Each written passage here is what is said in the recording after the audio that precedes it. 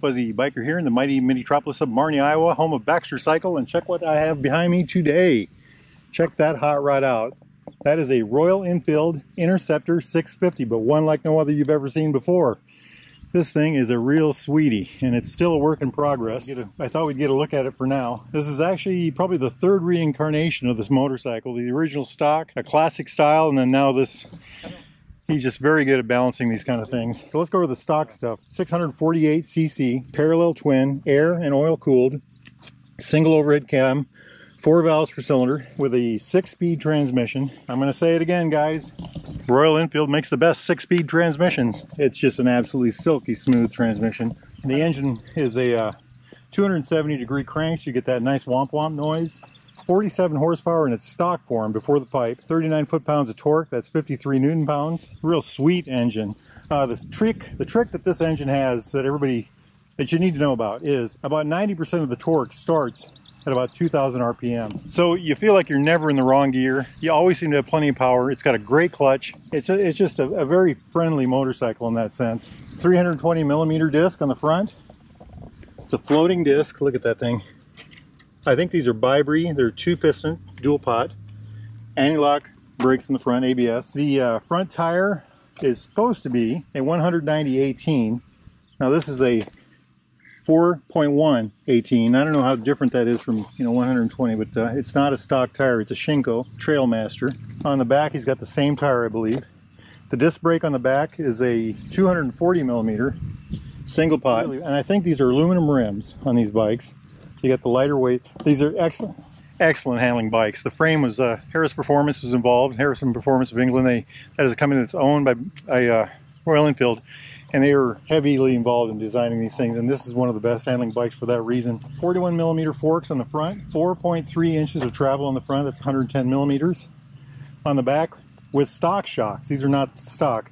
The stock motorcycle has a twin shock rear end with 3.5 inches of travel. That's 89 millimeters. Now these are tech shocks, aftermarket shocks, and we'll go into more detail about that. But look, he's got compression down, or compression, some other adjustments down here. I don't know what, he's got a little more adjustment than normal. Wheelbase on this hot rod is 55.1 inches. That's about 1,400 millimeters. And I can't remember the ground clearance. I think the ground clearance is 170 millimeters. Seat height in stock form, this is not a stock seat, and we'll go into that here in a minute, is 31.7 inches. Although it just doesn't feel like that at all. That's 805 millimeters. But look how narrow this is through here. Just well done. And gas tank, 3.6 gallons. And isn't that let's go on this side. Isn't that a beautiful gas tank? Look at that. The chrome, the red, just the knee pads. And the wet weight of this motorcycle is supposed to be around, I read anywhere from 445 to 470. So that's the what it is numbers kind of thing. So what it is now, what the owner has done with this, that's the really important part, on top of the normal. So let's start with the engine. Tech exhaust. Tech 2-in-1 exhaust. You've heard it. Well, you'll hear it here soon. It makes a beautiful sound. There's a Tech mark. It does have a removable silencer in the end, but I think that's in, right? Yeah, it is in. But these are a really good pipe, and these are, oh, by the way, all these accessories are available at BaxterCycle.com. They have this stuff in stock. So if you need any of this stuff, just get a hold of them. Enhancements. He does have this, I think it's an Enfield Precision oil guard. Very nice. On the bottom here, we've got this sump guard jumping back up to the front. He's got the stainless fenders on it. He's raised the fenders slightly. And, oh, let's just stay here. Moto... I can't think of the name. I'll put the name of these down below. But these are aftermarket. Same company as this. To hold the headlight. Different, they're kind of a machine piece. Very good looking. Aftermarket blinkers. Jumping up here. The same with the risers. Again, I don't know what, I'll put the brand below. Built well grips. And I love the way he did the grips here. This flanging gone. Just absolutely well done. And then the mirrors, these little tiny beauties of mirrors, P-U-I-G, Puig, but they've got this texture to them.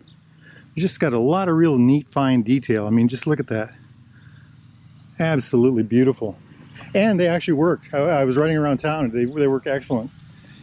I already talked about the shocks. Oh, back up here. Tech levers. They're adjustable with these levers up here. USB port right here. Oh, dual USB port. Very nice. So jumping up here to the tank, you know, he's got the red on the center, the gold stripes, Royal Enfield on the side, the knee pads on there, then to the side covers. Now he had these made. The red paint, the stripe, the Royal Enfield badging, similar to what's on the tank here. Just absolutely gorgeous. And he has another thing coming for that. We already talked about the rear shocks. He's put spindles on here. Took the center stand off to save weight.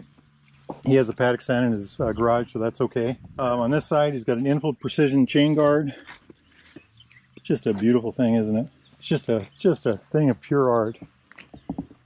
Now stepping up, okay, over here, he's got the Royal Enfield cover on the brake reservoir. I love the way he's detailed, like put the covers in here to cover those threads from the mirrors.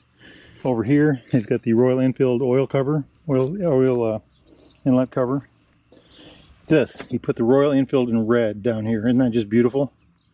That really, I think that helps a lot. That just really jumps at you, you know, with all the little details. Now here's where it gets niffier, even neater. Deluxe touring seat, Royal Enfield Deluxe touring seat. Let me get on the other side of this. So there's actually, looks like three kinds of vinyl here. There's this vinyl here, another kind here on the surface, and it's kind of an Alcantara here. Now I'm told there's like a special foam underneath here that's firmer, more solid, better than stock. But look at this red stitching here. And that red stitching, you know, this is a red motorcycle, so that really goes good with it. But that's not where it ends. And what you can't see here is he has a cone cover that goes over here. It's red like this, and he's got it in the shop right now. They're going to do a bunch of customizing to it, to pinstriping and things like that. They haven't quite decided what they're going to do, but they're going to make it look good. The front fender, chrome add-on, or stainless steel, whatever they are. Same with the rear fender. And of course the taillights. Just an excellent job. Excellent job. I would not be surprised, I don't know this for a fact, but I would not be surprised if he upgraded the brake pads. He's very good at doing the right things with motorcycles. But what a good looking machine. What an absolutely good looking machine. I just love his work with these things. I love it so much that you and we are going to go take that hot rod for a ride. Wahoo! Okay, 5, 4, 3, 2, 1. Oh, that sounds good. I like it. That tech pipe is awesome. Awesome. I like the way that all looks. Very visually appealing. Just this whole area right here is just gorgeous. Everything from the mirrors, the grips, the barrel-shaped diamond patterned grips, the covers, you know, all this stuff is done right. Absolutely right. I love it. Let's go ride. Wahoo!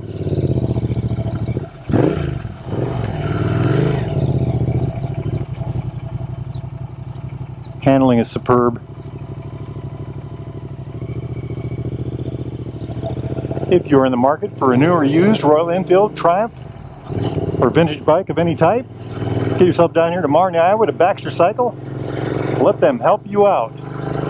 Tell them Fuzzy Biker sent you. Wahoo! Little spin test here.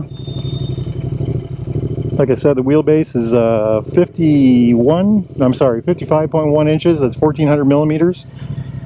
Look at that. It just spins. Even with those massive tires, it just does it so well. I love the way those tires look. Very interesting look.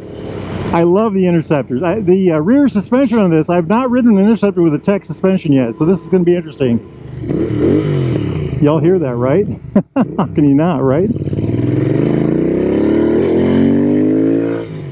So what is this motorcycle? This is the Royal Enfield 650 Interceptor.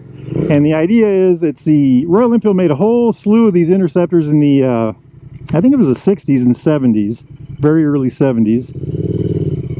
Look at that. It just turns on a dime. And this is the modernized version of this, of those bikes. I think the ones from the 60s and 70s were, I think even the late 50s, they were 700s then 750s. Now this is a modern 650. The idea with the motorcycle is you can get yourself into a very classic looking, well-mannered, good behaving, reliable, dependable motorcycle. You know, one you can keep in your garage and treat like a car. It just goes out and runs, no problems, you know. Let's go to the left. Listen for the sound, my friends. I'm going to short shift because it's not my bike. What a dream. Oh, does it pull? The tech pipe really does make a difference in torque. I really believe that. The transmissions on these things are absolutely positive shifting, smooth as can be. One of my favorite transmissions out there. I love it. I love it. Ho, ho, ho, ho. This thing is set up right. This thing is an absolute joy. The brakes are awesome. I think the brake lever is a little short for me, so I'm going to just hit that button over there. I'm showing off. Turn it around. We'll do a little spin in the highway here. Oh, it sounds so good. It sounds so good.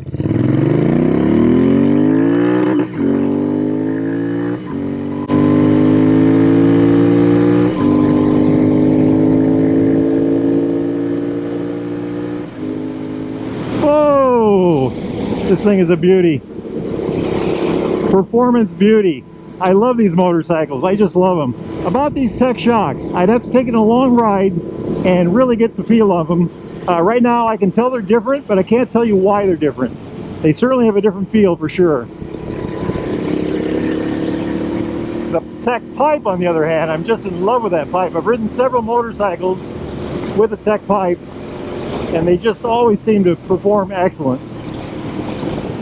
They always seem to add. It seems that they're set up for low end and mid range. Royal Enfield is such a great brand. I'm just so happy with these things. New Interceptor like this is between $6,000 and $7,000, brand new, with a 3-year unlimited mile warranty. Welcome to the mighty mini-tropolis of Marnie, Iowa, home of Baxter Cycles, seller of new and used Royal Enfields, Triumphs, and vintage motorcycles of all types. If you're in the market for something like that, please get a hold of Jeremy or Mark. Tell them Fuzzy Biker sent you. Let's do a little spin test here. It does very well. I like it. I like it a lot. Life is good. Life is good. And the torque is excellent. That's what I was saying about the torque. 90% of the torque is just over idle. And the torque curve is flat and very wide. I just love this thing.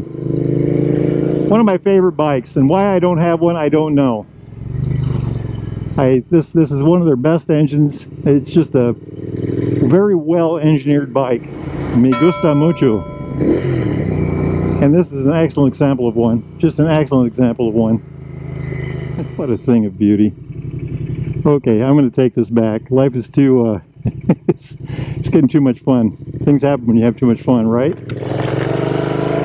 If you need any of the, if you need a bike like this or any of the accessories like this, get yourself over to BaxterCycle.com or just come down here to the store. They have this stuff in stock, including apparel. Amazingly, they have virtually every piece of Royal Enfield apparel that they have on the Royal Enfield website here in their store. They've got quite a selection. Accessories, apparel, and everything. Anyway, what a great bike. What a great bike. All right, my friends, if it's nice where you're at, get out there and ride. Wahoo!